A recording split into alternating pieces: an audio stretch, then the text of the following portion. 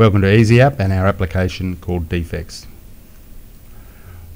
Once you've set up your contractors and your projects, you simply go to Projects to do a new defect.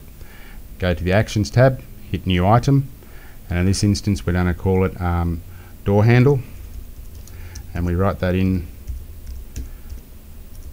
And because we're in the project is listed, so we're going to pick the area of the defect or punch list or snag list.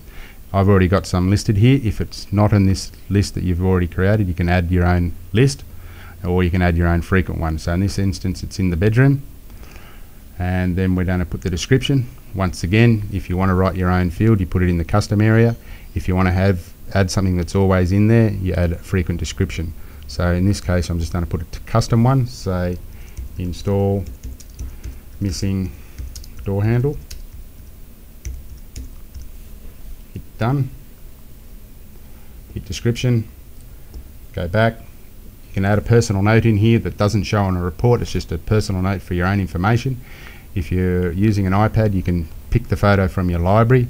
If you're using an iPhone, you can take the photo there and then save it to your library. You pick the contractor who is responsible for installing the missing door handle. In this case we're going to use Silly Sample. We're going to give her a deadline of 18th of March or April to have that complete, and we hit done. And you go through and you do that for all the defects, snags or punch lists that you need to do.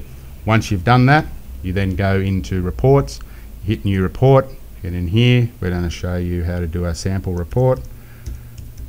You pick your report that you would like to do. Here you can change it from a defect to a punch list to a to-do, completion, inspection, service and custom. In this case here we're going to call it a defect report. We're going to pick the project, which is that project there.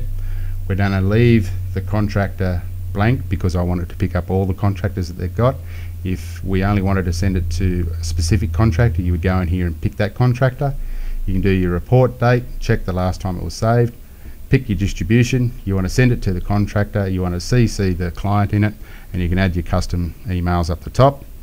And then you basically hit Actions, Preview, and it brings up for you all of your report ready to email out. So you've checked it, you're happy with that, Actions, email, and it basically, all you have to do is do that and hit the send button.